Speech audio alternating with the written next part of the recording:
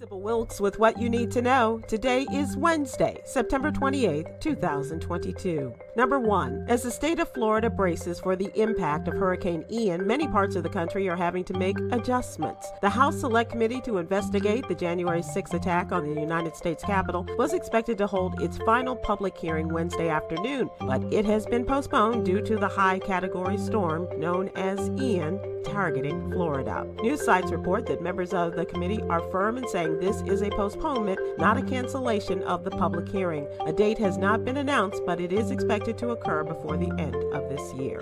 Number 2. President Joe Biden is committed to ending hunger by the year 2020. He released an executive summary entitled The Biden-Harris Administration National Strategy on Hunger, Nutrition, and Health, detailing exactly how he plans to accomplish this task. The strategy attacks the issue of hunger, accessibility, and activity across 5 pillars. Pillar 1 seeks to improve food access and affordability, including by advancing economic security and increasing access to free and nourishing school meals. Number 3. Employees of a Milwaukee-based healthcare provider who cited religious reasons for opting out of a mandated coronavirus vaccination are now required to receive a shot or reapply for an exemption. The previous exemption has expired for impacted staff at the health center. The healthcare provider says the move is because of the availability of a protein-based vaccination called Novavax. The company says the option eliminates the conflicts caused by mRNA-based vaccines like Moderna or Pfizer because it does not use fetal cell lines for development.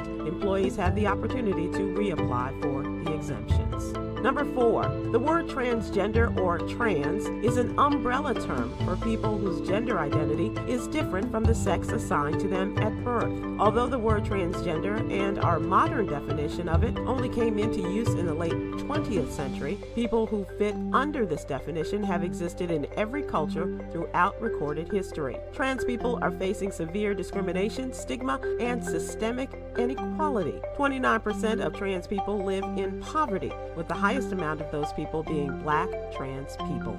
Number 5. Rashawn Davis has been missing from Brooklyn, New York since September 24th. The 13-year-old was last seen at his residence located in the 100 block of Rockaway Parkway. He was last seen wearing a green shirt, green shorts, and blue MCM sandals. Anyone with information on Rashawn's disappearance, please go to the Black and Missing Foundation website. Here's your daily inspiration from Yogi's Jewels. Being nice is not hard if you are nice. Be nice. Inhale kindness. Exhale meanness. Whew. Join me today on YouTube and Facebook at 7 p.m. Eastern, 6 p.m. Central with a very special show featuring Queen Afua. I think you'll really enjoy this. Thank you to our What You Need to Know partners, Black Voters Matter and HBCU Go TV. To subscribe to my free daily newsletter, please visit SybilWilkes.com. Be informed, be empowered.